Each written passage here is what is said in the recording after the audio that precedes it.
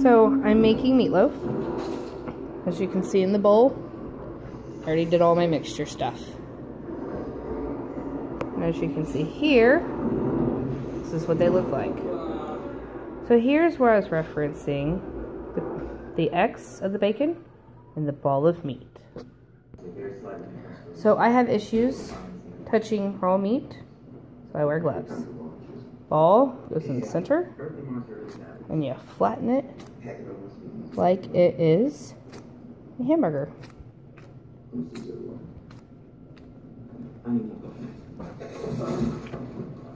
Okay, so this is where we make octopus arms. Criss, cross, apple, sauce. Push it down some more to make your patty shape. Then flip it over. See? Pretty. Make sure you have a nice hot stove. Yes, I'm cooking at 9:15 in the evening. That is from when I had leftover sauteed onion and garlic. So, we grab our patty. See? Flat, crisscross. Flip it over, see the folds? Fold side down. Fold side down. And then you cook them in the pan like you would a regular hamburger.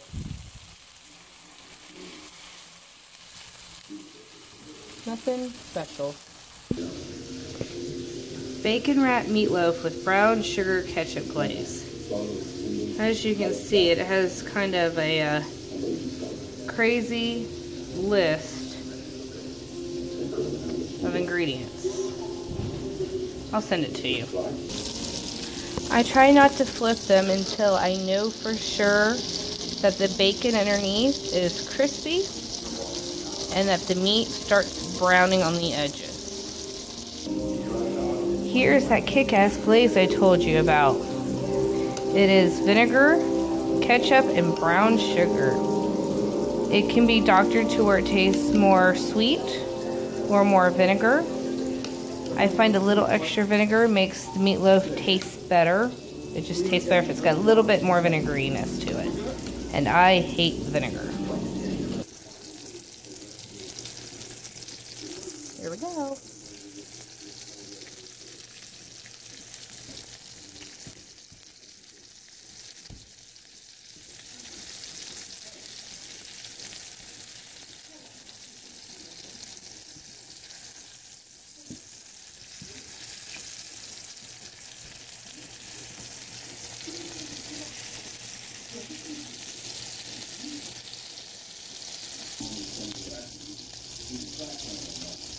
They're still cooking.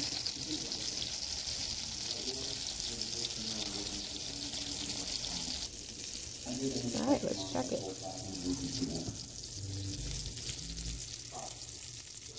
That's pretty good. I like to pat the extra grease off.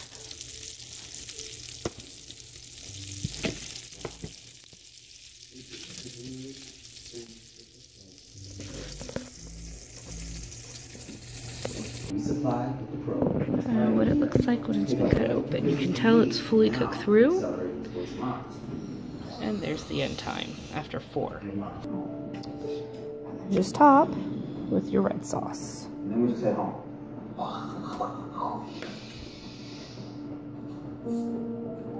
I done the math. Checks out. Rich? Yes. Get out.